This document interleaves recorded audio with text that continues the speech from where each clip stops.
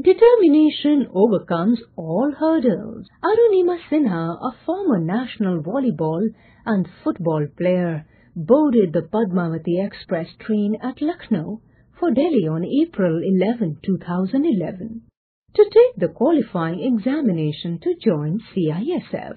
She was pushed out of a general coach of the train by some thieves who wanted to snatch her bag and gold chain. Immediately as she fell on the railway track, another train on the parallel track crushed her leg below the knee. She was rushed to the hospital with serious leg and pelvic injuries and lost her leg after doctors amputated it to save her life. Recounting the incident, she said, "I resisted and they pushed me out of the train. I lay bleeding on the track and could not move. I remember seeing a train coming towards me. I tried getting up. By then, the train had run over my leg. I don't remember anything after that."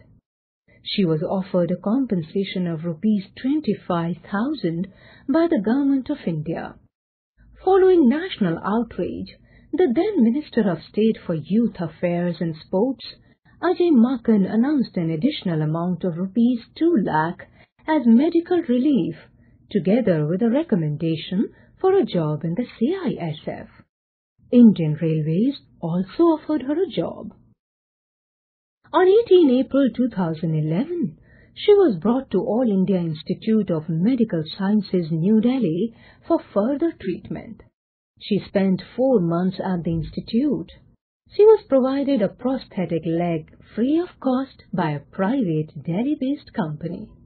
An inquiry by the police into the incident raised doubts over her version of the accident.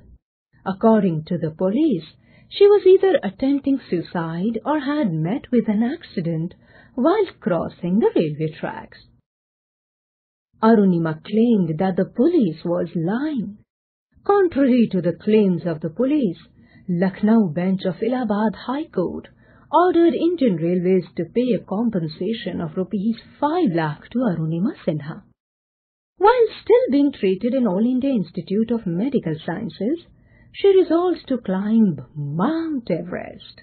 She was inspired by cricketer Yuvraj Singh, who had successfully battled cancer, to do something with her life.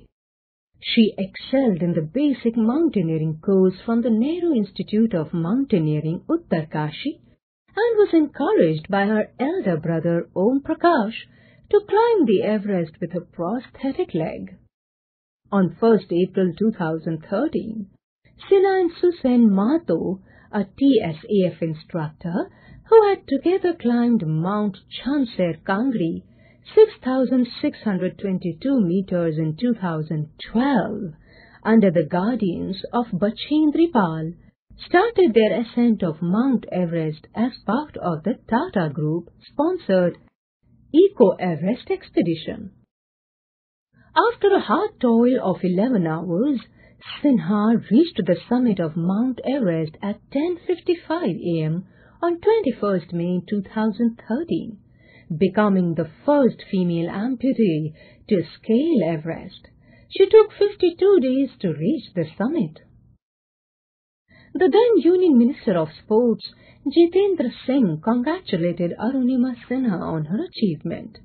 The Chief Minister of Uttar Pradesh, Akhilesh Yadav, handed over to her a cheque of rupees 20 lakhs from the state government and another of rupees 5 lakh on behalf of his political party at a function organized at his 5 Kalidas Mall residence in Lucknow.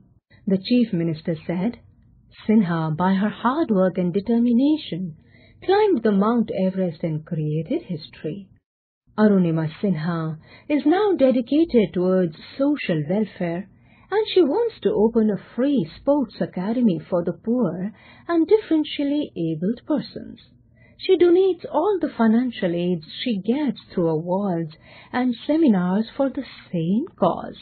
She has proposed to name the academy as Pandit Chandrasekhar Viklang Khel Akademi.